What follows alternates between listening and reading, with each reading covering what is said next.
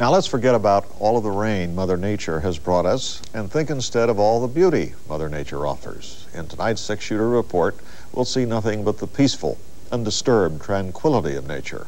Six photographer Bob Sprouse lets us see Clifty Falls State Park in southeastern Indiana through the eye of his camera.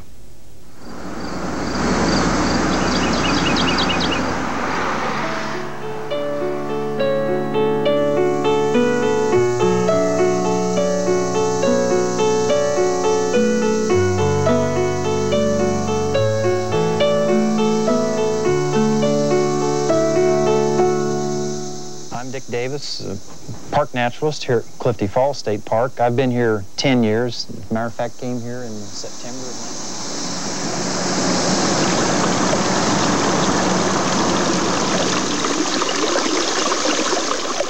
Clifty Falls State Park is named for its waterfalls. We have a 2-mile long canyon that's roughly 200 to 300 feet deep.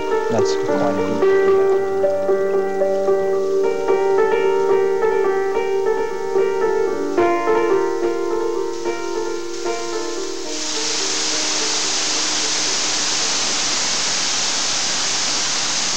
And of course, it's the waterfalls, which are rare and unique throughout the Midwest, really, not only just Indiana, that makes it exceptional.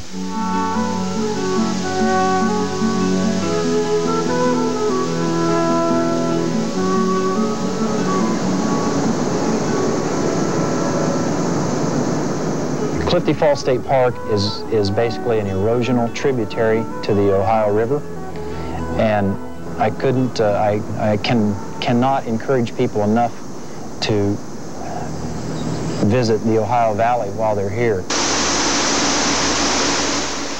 It's just beautiful, and the Ohio Valley, to me, is as pretty a place as anyone would want to visit.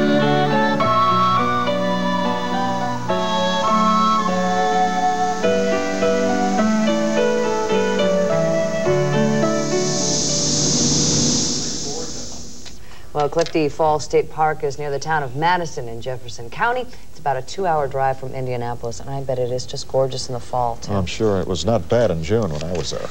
Okay. Well, that's all for us. Clyde and Diane are up next for 6 News at 6. Have a good evening.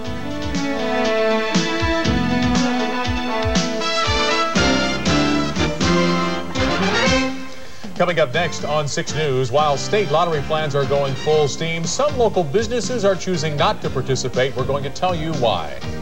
This is Gary Dick. A shooting rampage in Louisville kills at least 8 and heightens concerns about corporate security here and across the country. I'll have details.